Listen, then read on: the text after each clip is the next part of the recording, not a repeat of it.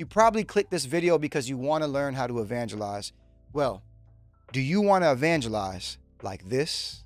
I pray in the Holy Spirit you touch. In Jesus' name, whoa.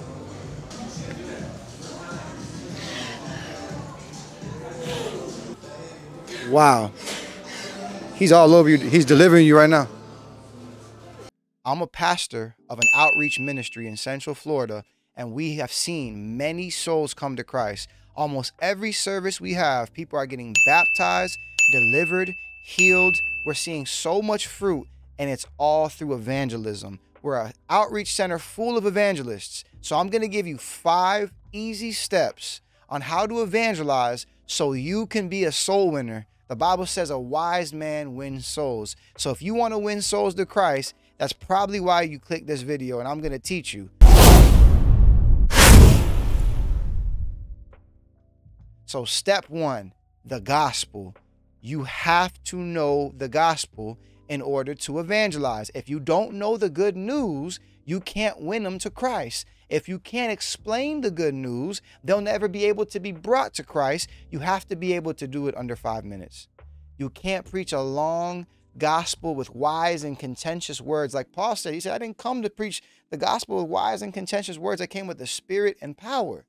You have to be able to preach the gospel in a way that they will have understanding. Maybe some of the people watching this video right now don't even understand the fullness of the gospel. You might not even be saved. You have to understand what Jesus did for you in order to believe. How can you believe in something you don't know? So you got to be able to explain what the blood of Jesus does for you, how it washes away sins, why it washes away sins, because blood equals life and sin equals death, and you need blood to atone for sin. And they did it in the Old Testament with animals and goats, and they did it to atone for the sins of Israel, and they would constantly do it, and it was a work and a work and a work, and they were waiting on the Messiah to come. And then he finally came, and they didn't recognize him, and he fulfilled all the Old Testament prophecies. Because you were born into a sinful nature because of Adam and Eve, your body is an earthly bodysuit, and it's made of flesh.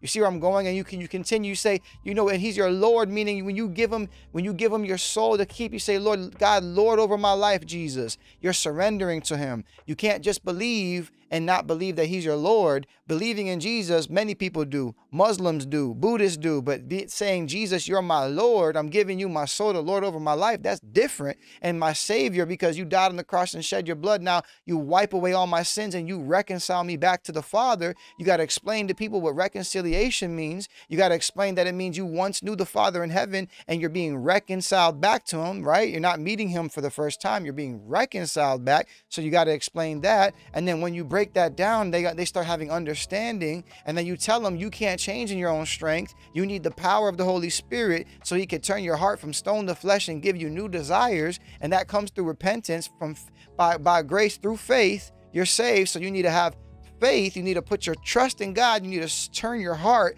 and surrender to God and say, God, I'm done with everything.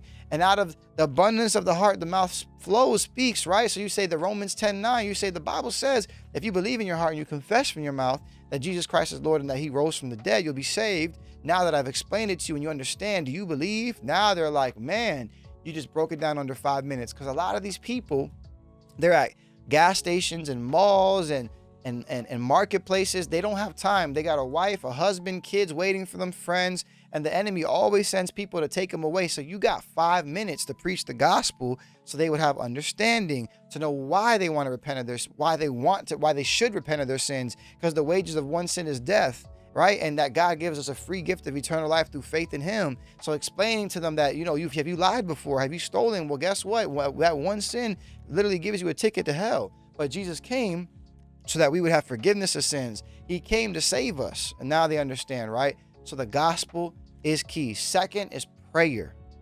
You're going to have to be able to pray. When I go out to the field, I'm not just going out without praying first. I pray throughout the day, and I ask the Lord, send people for me to preach to so that I can save souls. You see, when I first came to Christ and I was evangelizing like a chicken with my head cut off, I was telling everybody about Jesus, which isn't wrong, but I didn't see too much fruit. And it's because I didn't know where the harvest was ripe, where it was ready.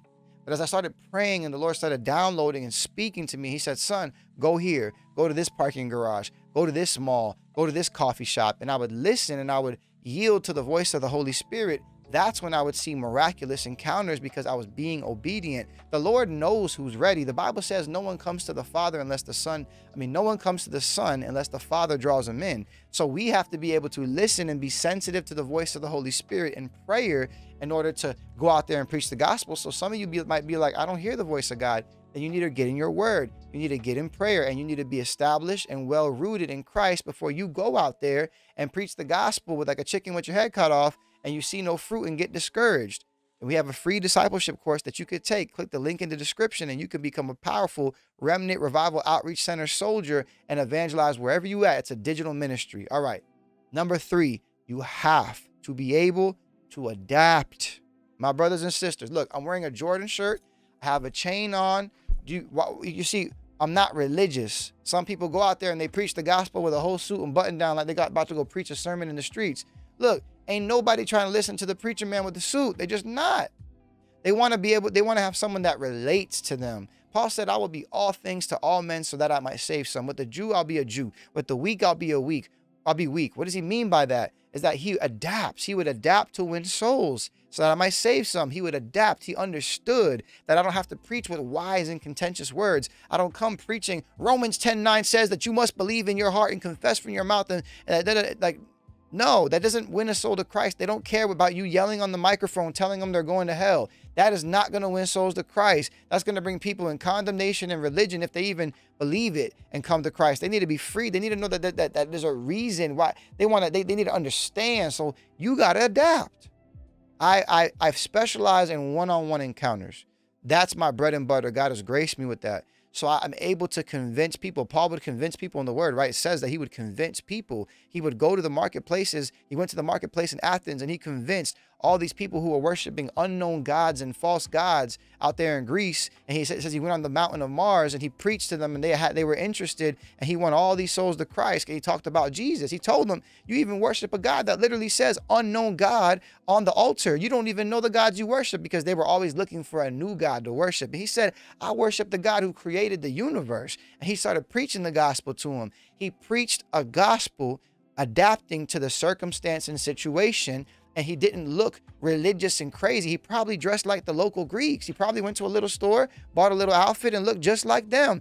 If you're going to go to the mall and you're going to preach to the people in the sneaker store, obviously wear some sneakers, wear a Jordan shirt. I specialize in preaching to people from the streets, drug dealers, young kids, millennials, and Generation Z. They ain't going to care about no person with a suit on and a Bible. Come on now, that's religious. They're going to be like, get out my face, bro. Get out my face, preacher man. But if they have the pastor who doesn't look like a pastor like me, I pull up on them like, what's up, bro? And let me ask you a question. I always do these interviews, and they think I'm going to do a worldly interview. And I ask them, I say, bro, what's the purpose of life?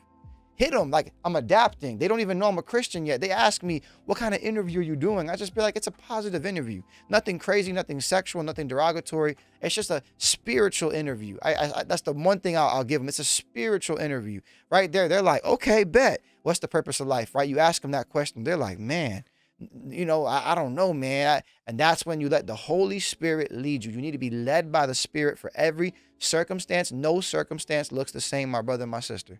You cannot be religious, and you cannot be robotic, and you cannot be black and white in Christ. You can't box God up, so you really can't box up evangelism. It's not going to work. It's like a war that you're having with the devil in the spirit, and you don't, and like the person don't even know. It's like they're chained up. That's how I see it when I'm preaching to these people. I'm not looking at the person. I can see in the spirit the demon that's operating to keep them from getting saved. So I'm moving in strategy. I'm using the word of God, but I'm using it in a way they understand. I'm moving in love, right? Paul said in spirit and power, I'm bearing the fruit of the Spirit: love, joy, peace, kindness, goodness, gentleness, self-control, patience, and faith, right? I'm bearing the fruit of the Spirit, but also I'm moving in the power. And that is number 4, power. You have to move in power, which means healing, deliverance, miracles. So miracles, signs, and wonders, right? Like that the demonstration of power, like Paul speaks about in the epistles. Like, you have to move in power. Can you preach the gospel from your words and the power come out? Yeah. You know how many times I've been preaching, just speaking, and people start crying? I didn't even have no word of knowledge, no deliverance, no healing. They just start crying. And I'm like, why are you crying? And they're like, I don't even know. It's because of the power of God, because I was in the presence of God earlier that morning praying. I was in the glory, and I'm bringing heaven with me. So when I speak, it's a spiritual understanding. It ain't even about the words. I'm preaching in a way that they're going to get hit because they're feeling something they haven't felt before, and demons got to go. But also the power is, oh, if you see somebody with a cane, with a crutch, you see someone with a cast, you lay hands on, hey, you join this discipleship course, you're going to lay hands on the sick and they're going to get healed. You're going to receive an impartation through this ministry. I've seen hundreds and hundreds of people get healed from all types of things, all the time. It's by faith. God, the Bible says that if you believe, these signs shall follow. You will heal the sick. You will raise the dead. You will cast out demons. You will cleanse the lepers, right? You will take up poison and it won't do harm. These are all promises. Mark 16, verse 17. Go look it up. Mark chapter 16, verse 17. So we have to be able to believe the word at face value, that when we lay hands on the sick, they will be healed. And when you catch that by revelation, you will lay hands on the sick. You don't have to be a healing evangelist to do that. Everybody's called to lay hands on the sick. Everyone's called to cast out demons. You might start laying hands on someone and you say, come out in the name of Jesus, and they start falling to the ground, getting delivered, like you saw in this video that I posted earlier at the beginning of this, in the intro. I started talking to her about unforgiveness for her father, and I prayed for her. I didn't even touch her. The spirit dropped. She got touched by God. She was receiving deliverance to the point where we had to get kicked out. The manager kicked us out because the worker, she didn't believe nothing. She didn't know the Holy Ghost was going to touch her. She was being prideful, had her walls up. I preached the gospel simply. She said she was a believer, goes to church. I talked about unforgiveness. She forgave, but then the spirit touched her and healed her and delivered her right there on the spot. I didn't even know that was going to happen. That's all the Holy Spirit. You have to have a relationship with the Holy Spirit. You have to commune with him, right? So power, miracles, signs, and wonders. Now, the last thing is you have to win the soul. So you need to preach the gospel. If you move in power, words of knowledge, words of wisdom, right? Go look up the 9 gifts of the Holy Spirit. Go read about it. It's in the book of Corinthians. Go read it. And if you're moving in, and it's in 1 Corinthians, by the way. And if you're moving in power and miracles and signs and wonders, but you don't preach the gospel, you're just operating in witchcraft. What did you do it for? You're just trying to control them. Like they don't know what the good news is. So now when you move in power, so right? You know the gospel, you memorized it, you've prayed and you prepared in the spirit before you went, you've adapted, right? So you came in a way that doesn't look religious, where they were listening to you. They want to actually have a conversation with you where you're showing love. You moved in power. They might have got healed. You might have had a word of knowledge that really touched them. Now they're open. Now they're ready. Now they're susceptible. They're receptive to listen to what you got to say, because now you've built a relationship. Now the Holy Spirit's grabbing them. Now anything you say, their heart is open.